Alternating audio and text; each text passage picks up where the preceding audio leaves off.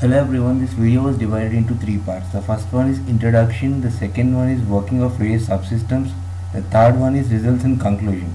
Then we will list all TIIC development boards and ICs we have used for this project.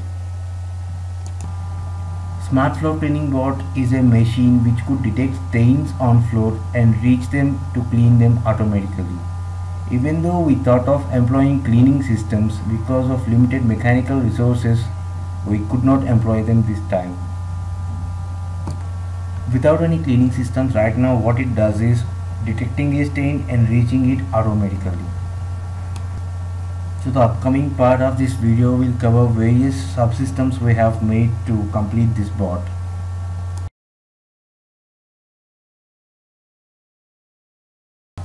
Various subsystems we are going to discuss are OPD 101 circuit and motor driver circuit, camera mount designing and functioning, and finally stain detection algorithm working principle.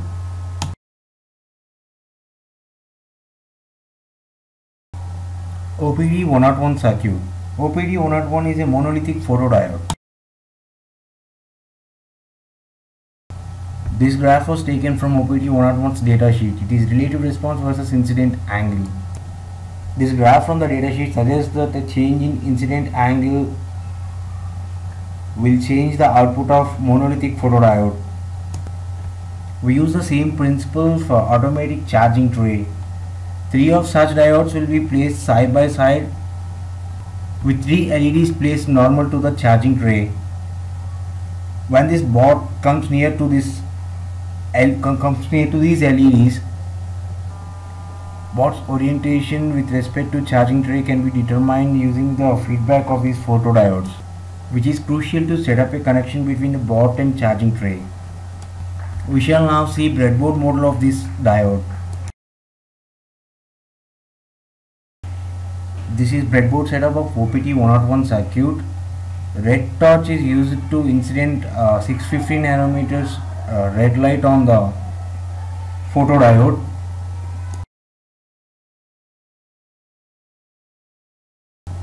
With change in incident angle, the brightness of the yellow LED will change.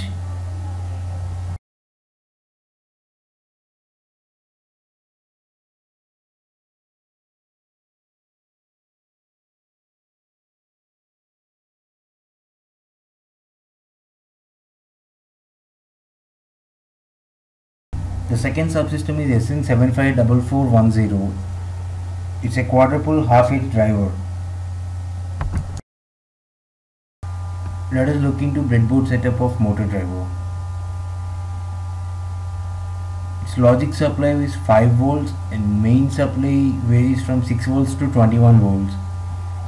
This can take up to 36 volts with peak current of 1 ampere per driver. I am running a DC motor with this motor driver.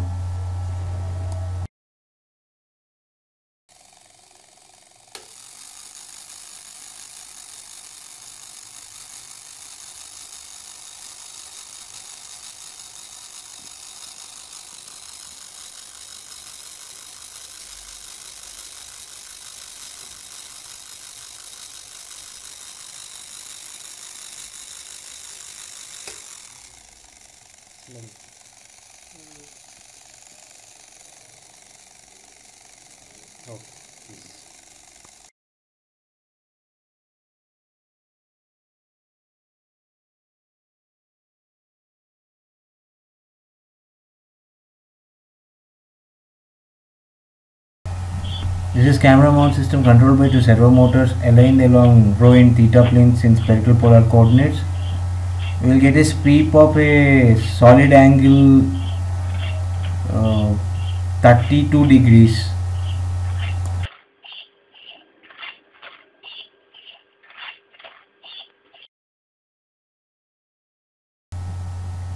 Now let's look at the stain detection part.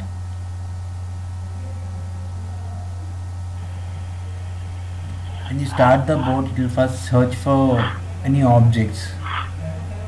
If no object is available within its frame limit, it will move its camera in y direction, in the theta direction, and then it finds something like a stain. For example, the plate on the floor is like a stain and it reaches it over there. In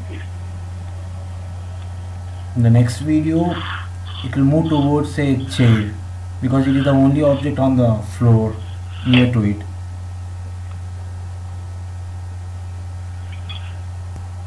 This is how the basic stain detection is done.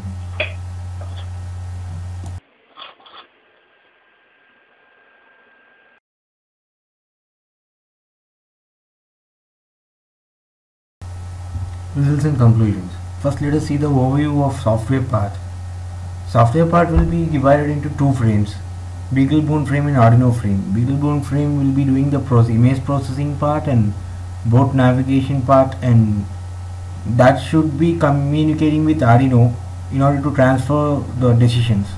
And that part will be taken care by serial communication part. And Arduino will be receiving these serial communications, decoding them and operating his I/O pins accordingly. Now we shall see the result of image processing block. These are green tea leaves over this white floor. There are few leaves scattered away, but they have been ignored in the binary image. And finally, this was circled by an ellipse, and center of the ellipse was calculated as centroid of the entire frame. And navigation block will take over from this point. Navigation block takes this final coordinate as input and decides how the board should move. And finally, those decisions will be sent over serial communication port of BeagleBone to Arduino.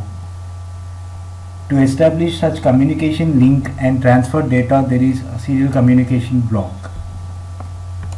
Serial communication block tries to establish link between BeagleBone and Arduino.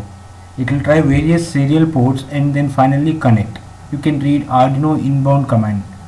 It was sent by Arduino board once after connected. And finally, your port will be opened to send data, and that will be processed by Arduino. Accordingly, I/O pins will function.